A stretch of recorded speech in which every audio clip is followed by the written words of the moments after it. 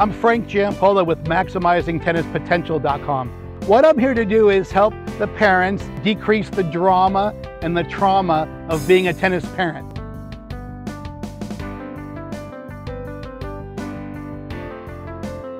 Remember back in school, you would go to math class, science, then English.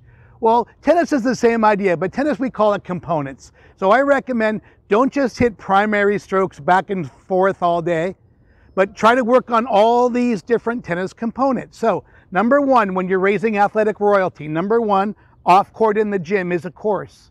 Off-court cardio, that's a separate course that your kids should be doing weekly. Number three is primary and secondary stroke repetition and development. Number four, in the whole list here, number four, pattern reps. Number five, practice matches. You got to play a ton of practice matches to get good at matches.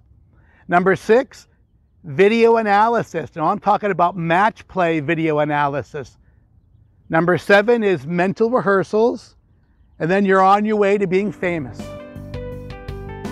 Hey, remember, click the link to get your free copy of the #1 bestseller, The Tennis Parent's Bible.